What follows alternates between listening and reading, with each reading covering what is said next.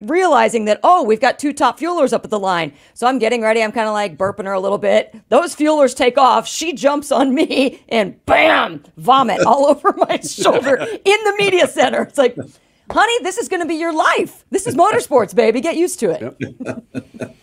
Hey, we should have caught that on social media. Right, that would have been great, right? I know. Right, Grant?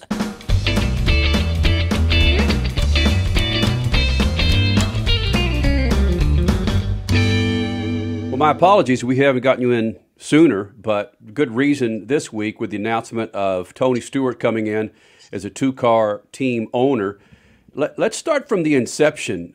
When did you see this come about that the multi-time NASCAR champion, team owner and driver was going to get involved in the NHRA?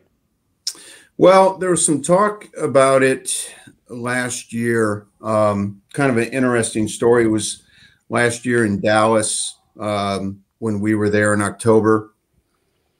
And Tony Stewart set up a meeting with myself and Brad Gerber, who's our VP of Sales and New Business, and Ned Walliser, who's our VP of Competition in Tech. Tony set up the meeting. I believe it was Saturday morning of the Dallas race, and we went in, and he really wanted to learn more about the business side of the sport. We did a call with Brett Pruett, which I think you guys all know. Brett is incredible individual, incredibly smart, understands the NASCAR business model very well, but really wanted to learn more about the NHRA business model. And so we spent some time talking to him, and it's somewhat of a funny story, but it tells you who Tony Stewart is as a person. He came in and found out that Ned was in charge of tech, and for the next hour and a half, he had Ned backed up in a corner talking to him about tech issues and how to go faster and how to win championships, while Brad and I were on the phone with Brett talking about kind of the business side of the sport. But it tells you something special about Tony Stewart. I mean, he's a champion. And he got there through hard work and determination, and it's about winning. And this announcement that he put together is pretty exciting. I know that the NHRA is excited. All of our stakeholders are, and I said in the press conference, probably the only people that aren't excited about it are the competitors. They're going to have to race against his team, and because we know his background in racing. He's there to win. Well, what does this mean for the overall competitor count and for team ownership in general? Because some people are speculating, and of course, this is just what social media people do. They're speculating, oh no, Don Schumacher is eventually going to leave the sport in a couple of years. Antron's got a team now. Tony Stewart is buying some of Schumacher's equipment. Is Don Schumacher planning to stick around for a while? Because the more teams you have overall, the better. Right, and that is true. I mean, we want more teams. We think that's better show for the fans. I've been talking to Don quite a bit the last few months, and I do believe with the recent announcement on this past Wednesday, Tony Schumacher's coming back, shoot for his 9th championship, and there's some other talks that Don may field a few other cars there, but really it's a positive. Don is incredible owner. I mean, he knows how to run a business, and I think he has really taught Antron, which is great news. Antron is going to go off on his own, and now you have Tony Stewart, and Tony Stewart and Don work together and still are working together on sharing ideas. But it's kind of this changing of this culture within the NHRA of where you've had all these mega teams, and now you're kind of going back. The cycle's coming back around where you have individual teams, and I think that's going to be good for the sport. You've got Justin Ashley in there, and you've got some others, Josh Hart, who's coming in and running incredible. I think people are seeing it. We're seeing it. You guys are seeing it. Our fans are seeing it. Being in Bristol earlier this week, in Charlotte, there's a buzz out there, and there's a buzz for 2022. People are excited for Pomona to get here. I mean, we still got a lot of racing to go here in 2021. Championships are up to be had, and it's going to be exciting. But there's a lot of talk over in Bristol this past weekend about the excitement around 2022.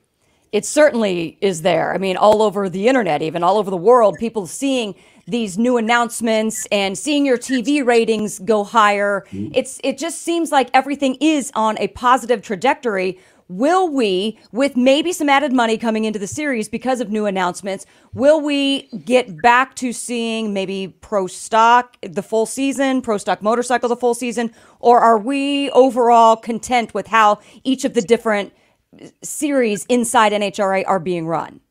No, I think we're pretty good. Pro Stock has done a great job. Kudos to Richard Freeman and Greg Anderson. They've done a tremendous job with their engine programs. We talked a few years back going from 24 to 18. I think that really helped, the participation in that category. We have a young generation coming in there, and which is great, with Stanfield and Koretsky and McGahey and I'm very happy with where that category sits.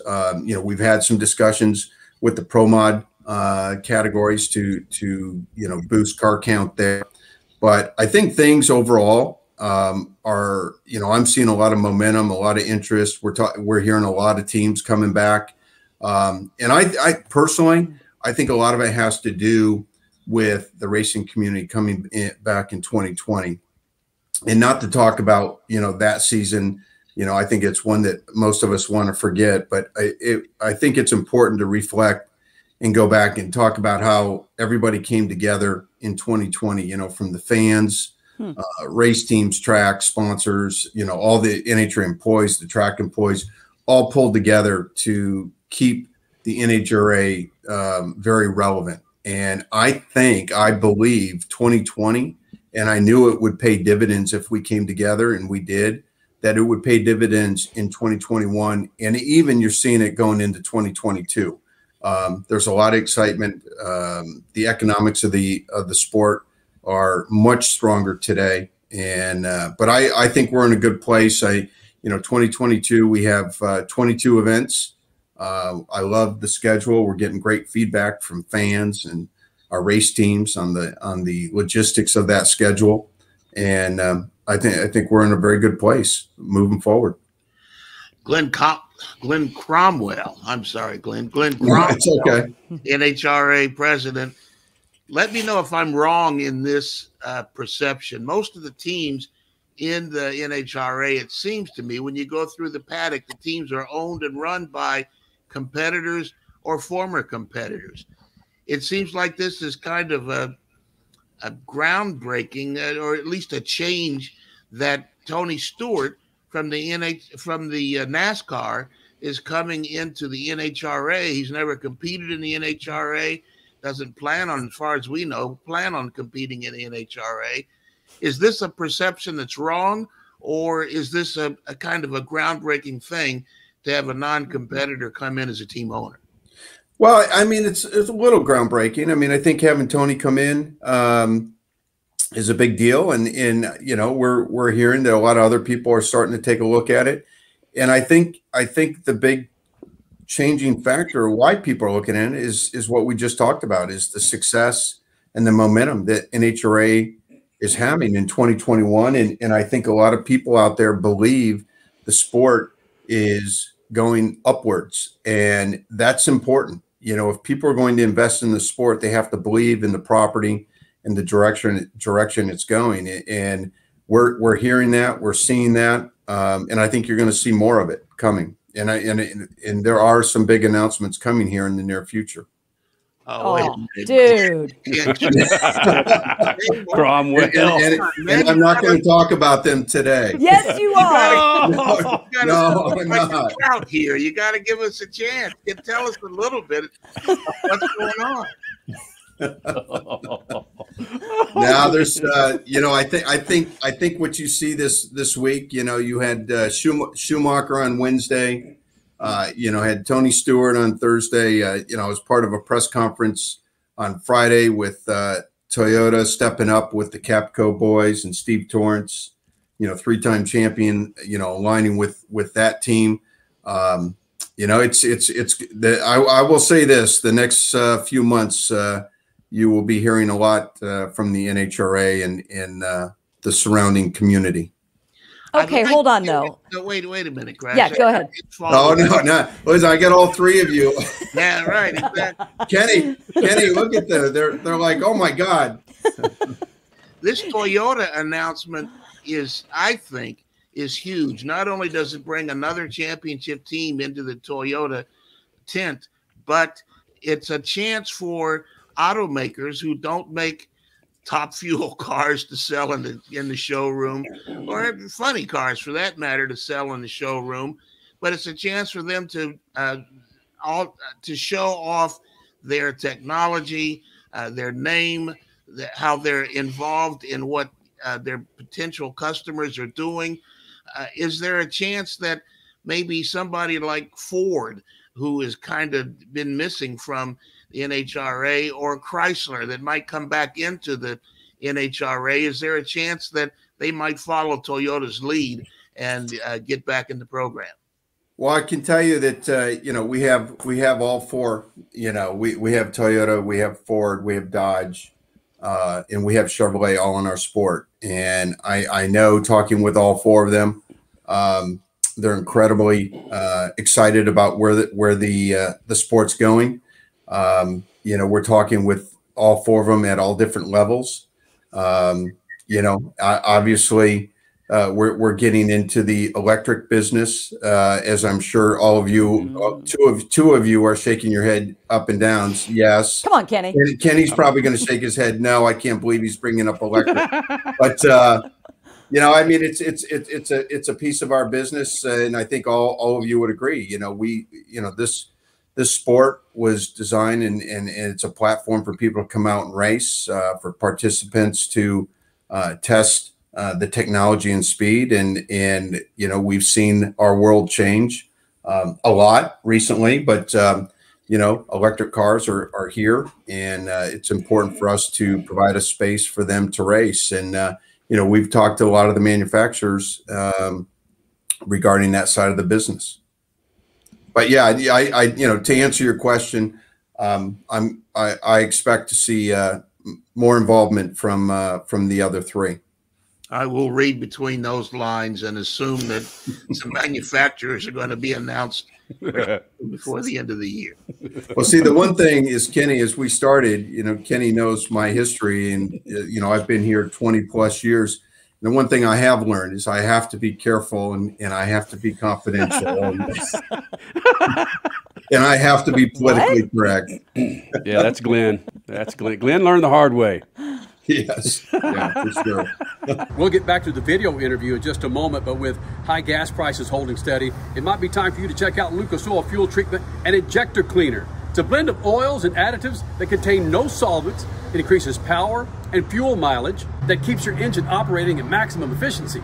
Are you kidding me? It's like a tune-up in a bottle. Just add it to every fill-up of that snappy car of yours. And of course, it's as simple as...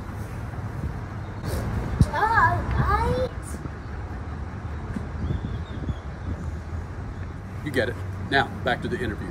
Well, I want to go back to you saying a lot of people are taking a look at the NHRA. We've seen in NASCAR, we've seen in IndyCar, and every once in a while in Supercross, you'll see some of Hollywood cross over. You'll see some NFL players or owners cross over and kind of get a little bit of an ownership piece. Mm-hmm. Is NHRA, I think NHRA is beyond ready for that. Can we start to see some of that in drag racing as well? There's some conversations going on. Really? I will say, it's from the team level and even from our PR social media level. It's a big initiative for us, as we call them, influencers, to bring them to the races and make them part of our sport, get them engaged in our sport. But yeah, there's a lot of conversations going on in the pits, and Good. I think the teams, as all of you know, and you guys know a lot of our teams, they're well connected to Hollywood, the music business. So yeah, I do expect to see some of that type of involvement flow into the NHRA here shortly. Glenn, if Pixar gets involved and puts out a snappy animated movie on the NHRA, will you promise me that the car is not a freaking snail? Oh, stop it. IndyCar and a snail. Listen, okay? Promise me a snail is not going to go 320 miles an hour. But I think you guys know, I love the other, sports properties. I love motors. I love all motorsports. I do. I came from the Supercross side of things. I love NASCAR. I love IndyCar. But, NHRA is, we're the fastest sport in the world. We're the most powerful sport in the world. I don't think that would ever happen. You know what we sell, and we sell speed and power and access for our fans to touch our drivers. And that's not we're not here to go slow at all, or portray that we would go slow. Well, hold on though. When you brought up the other series again, when we had Graham Rahal on before he and Courtney got married, they were apparently talking to, of course, I'm talking about Courtney Force, Graham Rahal, IndyCar driver, Courtney Force, in NHRA. They were talking to apparently Sonoma Raceway at the time about maybe getting a combined weekend event together. Can that be something in the future for NHRA? Whether it's NHRA and IndyCar together, or NASCAR and NHRA, or Supercross and NHRA, is that something that's possible? We've talked to SMI about some of those thoughts. And I think what you're seeing, that motorsports are pulling, much more together than they ever have. Yes. That we see that all of our platforms, maybe going back 10 years ago, we all were, kind of worked separate. We had, drag race, NHRA drag racing fans, and you had NASCAR had their fans, and, everybody was kind of like, hey, we were marketing almost against each other. And I think there's a lot of conversations happening today that, for motorsports as a general to grow, we really all need to come together. And, we work with, we're part of ACUS, and, we talk to Steve and Jay over at IndyCar. And obviously I know the people over at Supercross, and we talk to them a lot more than we ever have in the past. And I think that's how things are changing today. Awesome. Wow. Awesome. Glen Cromwell, president of NHRA. There's something that's always been in the back of my mind, and Kenny and Crash are tired of hearing me talk about it, so I'm going to dump it in. The NHRA for years has promoted the technology and the 330 miles an hour in under 4 seconds. That's massively huge, obviously. But over 21 years, we found that some of the best driver personalities are in the NHRA garage. And is there going to be an effort to promote the personalities over the technology? Because I don't think, even as a fan, sometimes it's difficult to tell the difference between 250 and 350. So, but the personalities you can relate to immediately. Is that a concern on your part? Well, I think it's one of our number one initiatives. I'm a firm believer that our fans come to see, we're fast, we're powerful, great experience at NHRA, but they come to see the stars. That's what they're coming. They want to see the stars of our sport. And, for us, we are working tremendously hard on what we call secondary programming. Obviously Fox has come in and, signed a multi-year extension with us through 2026. And that's great. They do a tremendous job of covering the race, and they do stories and they do interviews. But we need to take it to the next level on some secondary programming where we get with, Netflix or Amazon Prime, or, a program like John Force's, on A&E or Driving Force, where you have more time to dig deeper into the storylines and the personal side of our drivers. Because I think we all know, as viewers at home, you really want to know, you kind of want the behind the scenes. You want to know who these people are. And, we will, we're working on that, and I'll leave it at that. Like you said, the next few months. You come back to see, you guys are very good at trying to get something out of me. But no, we do realize that's a very important piece of our sport, and we'll be going down that road shortly. Good. Great. Glen Cromwell, President of NHRA, joining us here in the Freak Nation. One thing that whether it's NASCAR, IndyCar, NHRA, Supercross, it's maintaining your audience and growing your audience, and we've talked about that for 21 years. And how do we get those audiences that don't typically look towards the NHRA, that can't fathom what 10,000 horsepower is? What are some of the initiatives that you and your crew plan to do moving forward to bring that age down a little bit in the NHRA? Well, TikTok, social media, Facebook. Well, obviously, the way people consume content is a lot differently today, and you know that, Kenny. And we're investing heavily there in that space, growing that area, making sure that we get content out, short content. We do realize people don't want to sit and watch, 10-minute videos. They want action. They want it quick, which I do believe our sport separates itself from other sports, that we are, we're a short burst. We get a new run every, minute. Some of the sports that you see, whether it's Major League Baseball, trying to shorten the game because the attention span is differently. But, we're focusing heavily there. But I think the one thing that we don't talk enough about at the NHRA is our youth programs. Mm-hmm. And we have a lot of youth programs, and people don't know about them. We have a youth and education program where we bring in junior, senior, and first year college kids.